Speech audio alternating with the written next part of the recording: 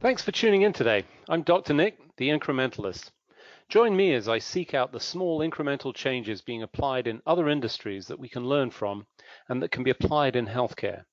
Can these changes bring immediate value, but also add up to the big improvements and revolution we need in healthcare?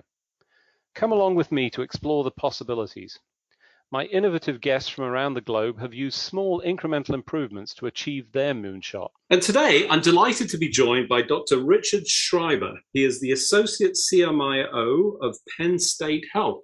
Dick, thanks for joining me today. And thank you so much for the invitation. It's my pleasure. So, as I do with all my guests, I think it's always important to get a little bit of background history. You're a physician, but not your average physician, if anybody ever is. Tell us a little bit about your background and how you got to where you are. Yeah, I'm one of those people that always knew he or she wanted to be a physician. In fact, I started wanting to be a veterinarian, but that's another story. But when I got into medicine, I was enthralled mostly by internal medicine, the challenges, the difficulties, and all the different aspects of difficult diagnoses, lots of laboratory information, all of that. So that evolved over time, not only as that I was an internist, but I also became the squeaky wheel, known as the squeaky wheel at my various institutions, meaning I always needed more data. I always needed more information at my fingertips. I was the kind of person that always thought there was a better way.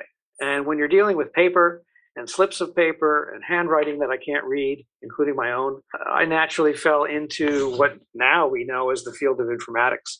And my first foray was into laboratory display, and I've been doing that ever since. In fact, I had my most recent meeting about laboratory display about an hour ago. So it's still something that I'm working on. I was in full-time internal medicine practice doing office practice, hospital work, nursing homes, rehabilitations, home visits, the whole bit in primary care and also secondary care. And I slowly evolved into the position of what I later termed to be the chief medical informatics officer at my local hospital that I joined. Details aren't important, but over time, the institution where I primarily work first worked with one on its own privately, and we put in a electronic record, and that was quite successful. Then we were bought by a larger institution. And I don't know, Nick, if I should be naming individual institutions, but if I can, I would. Well, Holy Spirit was bought by Geisinger. And more recently, in November this past year, 2020, we were sold and bought by Penn State. So now I am the Associate CMIO for the Penn State Health System, and my primary locus of action is at Holy Spirit, the hospital that I've worked in since 1984. That's my informatics story in something of a nutshell. So that's great. First of all, I want to call out the fact that you were interested in internal medicine before House, the TV series, was a name, because it sounds to me that was the trigger for you, right? That was the mystery of diagnosis. Is that a fair assessment? It is. I was toying between ophthalmology and internal medicine during my early fourth year of medical school. Ophthalmology because I could do things, surgery. My brother became a surgeon. My father was a surgeon. So I thought I would be in one of the doing arts, as it were. But as I remember this very clearly, I was looking at the fundus of a woman with sarcoidosis, and it was fascinating. It's interesting. We were trying to help her out. I'm a fourth-year student, so I wasn't doing much. But I looked at that and I said, well, that's really important, and this woman is getting good ophthalmological care. But what about the rest of her body that's affected by sarcoidosis? And that's when I said, okay, this ophthalmology stuff is fun, but I think I want to do the internal medicine. So that was the intellectual point at which I wanted to take care of the whole patient and the bigger problem. I love it. It's fascinating how those inflection points sort of direct you in a very specific sort of career direction. The squeaky wheel, I think, data and the need for more information to make decisions. We've seen that increase over time in healthcare. There's no question we've moved from this paper-based record, which, historically would be these 4x6 cards that, your family practitioner would record your whole history for your whole life on at one point. We've now expanded that. And you run through the different organizations, but one of the things that really stood out about you, and is you've interacted with many of the different EMRs, right? You've had experiences, so you've seen it all. Can you share a little bit of the good experiences as well as the things that you've learned along the way? Let's start with the good experiences. Once you become facile with an electronic record, it's just like any other tool. I mean, I'm not going to compare myself to a surgeon, but surgeons know this inherently when they learn an operation, say an open cholecystectomy. Well, then they learn how to do laparoscopic cholecystectomies, new instrumentation, new tools, new techniques, and they adapted to it and became expert at it. Well, of course, the EHR is not as elegant as a laparoscope, but my point is that everybody in medicine can use the EHR as a tool to get what he or she needs in order to take care of patients. And, we might have thought of it as a typewriter before, or a PACS to be able to see our x-rays right away while we're still with the patient and show them the x-ray, that sort of thing. So each new feature of an EHR, whatever it may be, is another tool in our toolbox as to how do we take care of patients. So access, unbelievable access. I mean, the days of my rounding in the hospital and not even being able to find the chart. I mean, anybody that neglects that as a feature certainly has forgotten what working on paper was all about. It was horrible. Then I had zero information and nobody knew where that chart was. I couldn't even document if I went to see the patient, if I knew them well enough that I could just go in and at least see the patient, talk to them, tell them I'd be back later when I finally found the chart. I mean, that was agonizing. And patients lost trust in us when we did not have the information that we had. Now there's essentially, short of, an electric storm and, no power whatsoever, we have instant access anywhere, anytime, even if someone else is using the chart at the same time. So access is clearly one of the top highlights of electronic records. So is access to the information. I can find anything that's in there if I'm good enough. That also, the mirror image of that is, if you're not so savvy at using an electronic record, is finding all the information, because now there is a ton of information, the proverbial, drinking from a fire hose. And the electronic record is much like that. I can do things intermittently. I can write a temporary note, which I'm not intending for everyone to see yet because I have further things I want to do before I publish the note. Well, your viewers couldn't see what I just did, but I put publish in quotes there. Your listeners, excuse me. But what I'm getting at is I can do incremental work. And you can't do that really in paper unless you go back and forth. And that's a nuisance too. Communication with other clinicians. If there was such a thing as good interoperability, I could send my records on a patient, across the country to San Francisco in an instant. Well, that's coming to be a reality. It certainly is better than it used to be, but it's not where we need to be yet completely.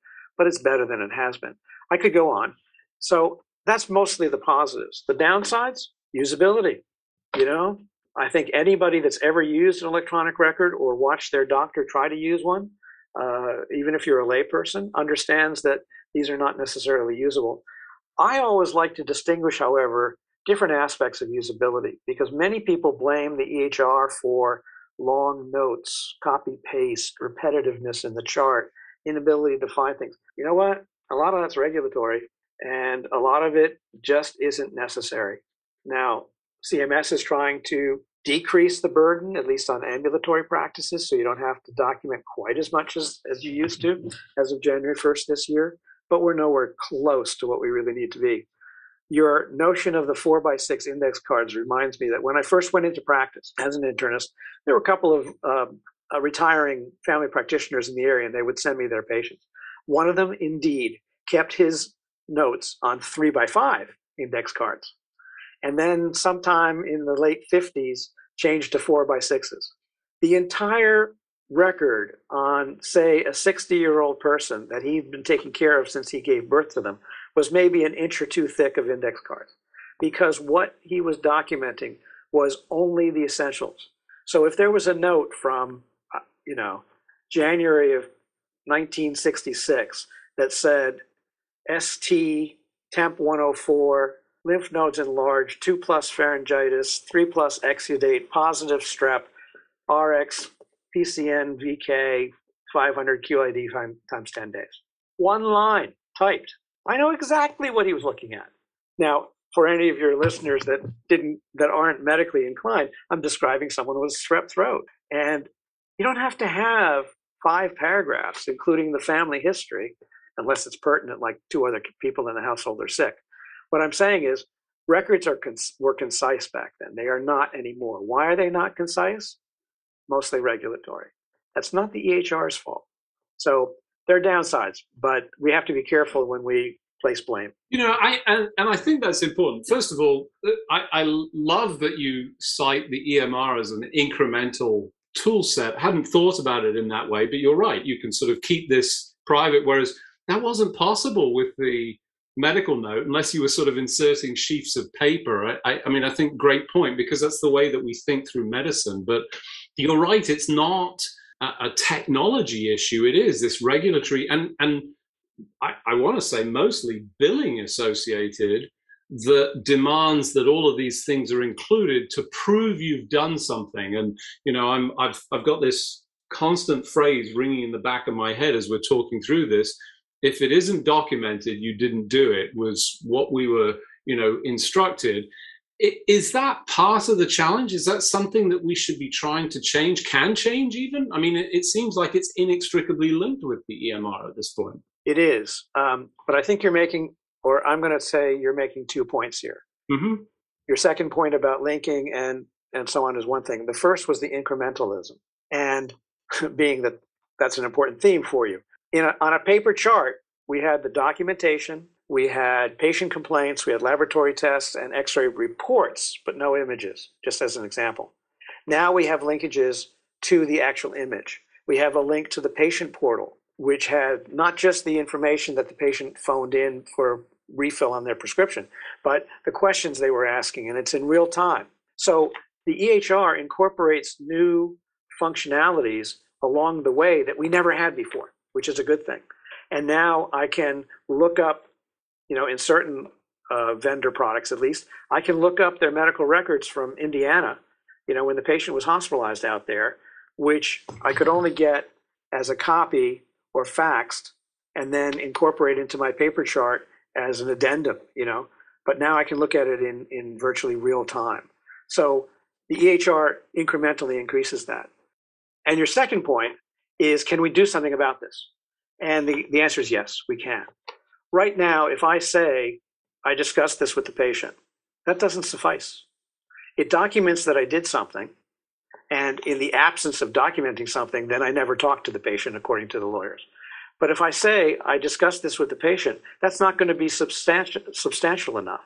I have to say what I discussed and what questions I answered, and what questions the person actually asked me. So we are plagued with this enormity of documentation that really hides the patient's story, in my opinion.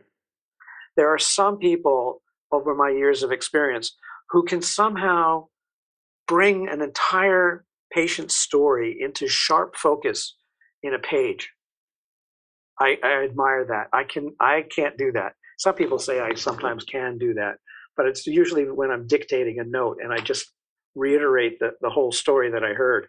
But some people can really hone it in a few sentences, and you really get the idea of what was discussed between patient and doctor. But I think we are incredibly burdened with regulations and what the insurance companies and the lawyers and so on expect of us, that it really gets in the way of our practice. I think it's going to need to be a conjoint effort. And one of the things that I've written about before in calling to informaticists is really we have to stand up for our patients so that our notations, our documentation, and the EHR really reflects the interaction between doctor and patient, and not justifying how we bill or how much time we spent or the complexity of care. Most medical care is complex to begin with.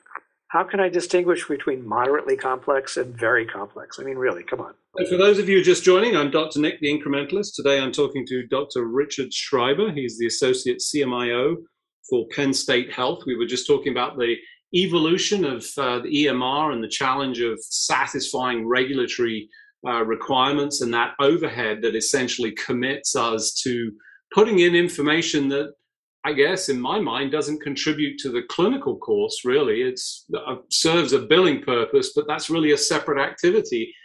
And part of me thinks that the EMR came from that heritage, which is why we have the model that we have versus coming from a clinical end. Is that, I mean, as I think about the VA system, which didn't have so much of that billing aspect, perhaps that was a better clinically orientated system, if you've got any familiarity with that. I don't have any personal experience using their current system, the VA's current system, but I've seen records from the VA when I shared patients with a veterans clinic or hospital. And I've talked to a number of people who are very intimately aware of the VA system. And yes, I think they feel that their system is much more clinically oriented in the sense that they enter the EHR and they're right away in the space that they need to be. But you're right. I mean, the essence of the configuration of an EHR right now is actually a spreadsheet.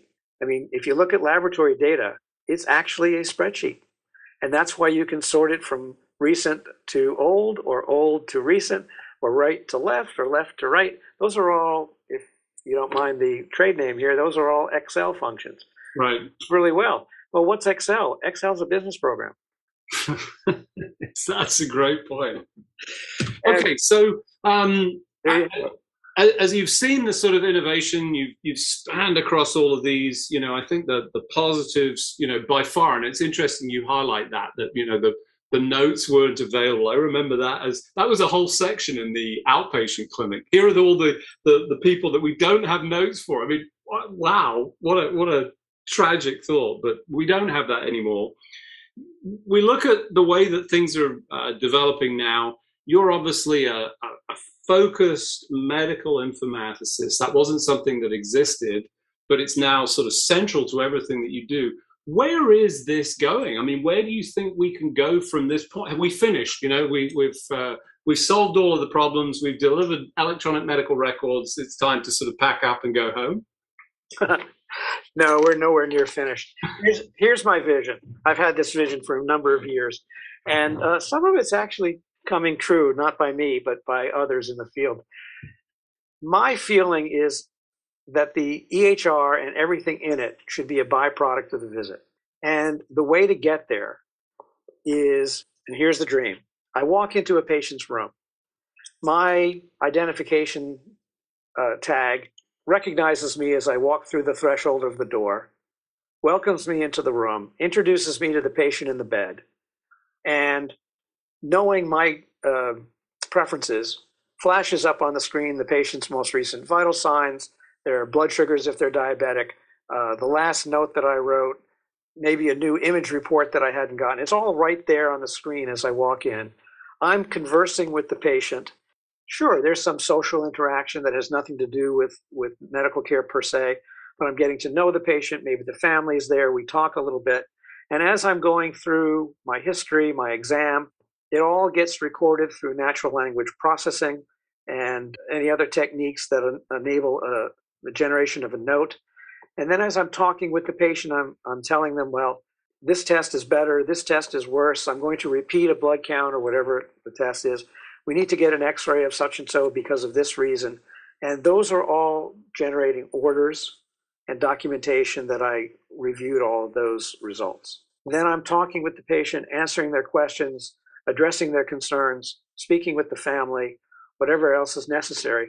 The machine is generating my note, is generating my orders. I need to look up at the screen and validate and verify. And when I walk out of that room, I'm done. That's it.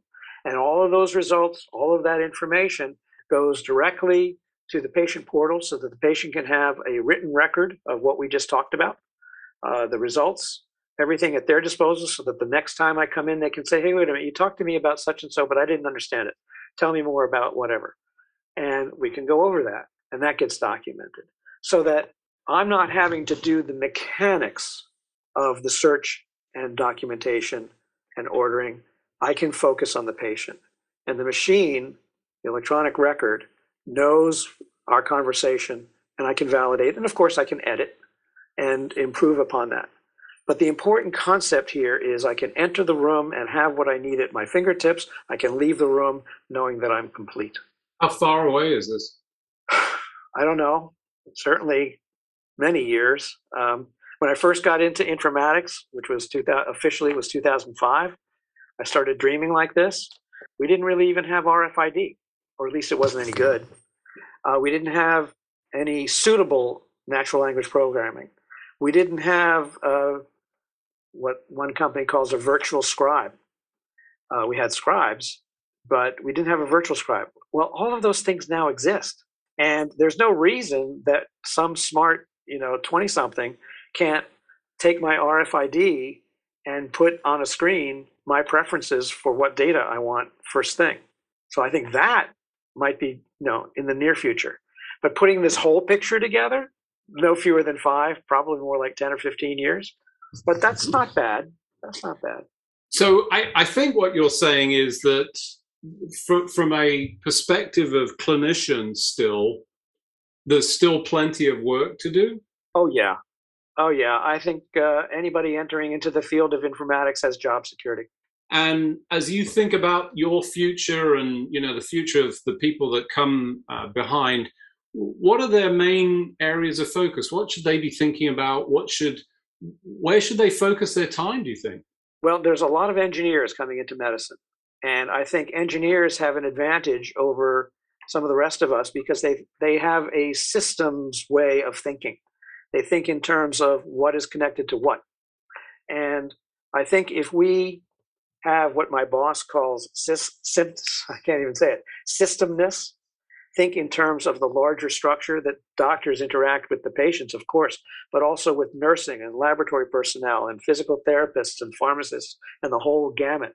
If we can think in terms of that larger picture and include in that our informatics analysts and others who are good at programming and others that understand the clinical parts of informatics, if we can teamwork that, then I think that should be the focus of people coming up to replace me in this business. It's interesting you finish with that, because as I look at the existing medical student recruitment process, that hasn't changed in years. It still remains the same assault course, that requires, in fact, it's gotten even harder, I would say.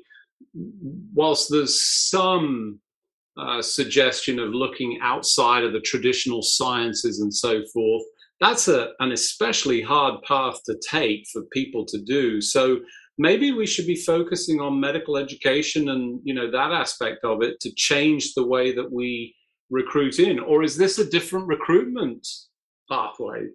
I think things like STEM training is still critical. I believe that the humanities is absolutely critical to all the clinical bedside medicine, but I also believe that we need to encourage people who are creative and more right-brained to come up with new ideas, because in the absence of new ideas, we're stagnant. Interesting. I agree. I mean, I think we have to change the way that we bring folks in, and it starts at that sort of early age to sort of broaden the perspectives, but that remains a continued challenge. Anyway, one that will keep people invested for many years to come. Unfortunately, as we do every week, we've run out of time, so it just remains for me to thank you for joining me on the show. It's always a pleasure to catch up, Dick. I'm excited about the future and the future you paint. So thanks for joining me on the show today. Thank you for the invitation. Again, it was a pleasure, and it was a lot of fun. Thanks for joining me today. Do you have any better ideas, or have you found a small incremental change that's brought about a big improvement in your world? Let's continue the conversation on our hashtag, The Incrementalist, or share with me at DrNick1 on Twitter. You can find more information about the show on our program page at healthcarenowradio.com. And tune in next time to hear my discussions with leaders and innovators from around the globe who've revolutionized their space by using small incremental improvements to achieve their moonshot.